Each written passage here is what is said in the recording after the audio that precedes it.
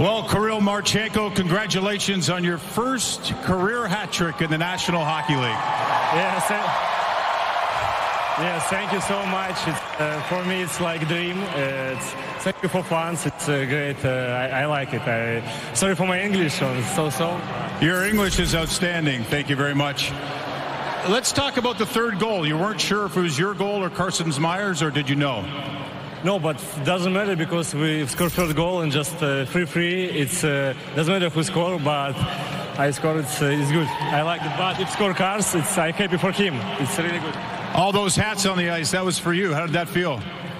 Like a dream. My feel is, I don't understand what is happening now because we have a great win and score 3 goals. It's wow. 3 goals, man. And how about your shootout move? What did you see there?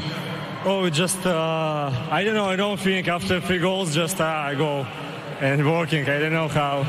Yeah, just watch our game after and think about this. So you had a lot of magic in your legs today. Looked like you had a lot of jump. How did you feel? Yeah, I don't know why, but maybe gym. I don't know. It's crazy because it's my speed. It's really good today. Wow, I work it more. What's it like to score at Nationwide Arena?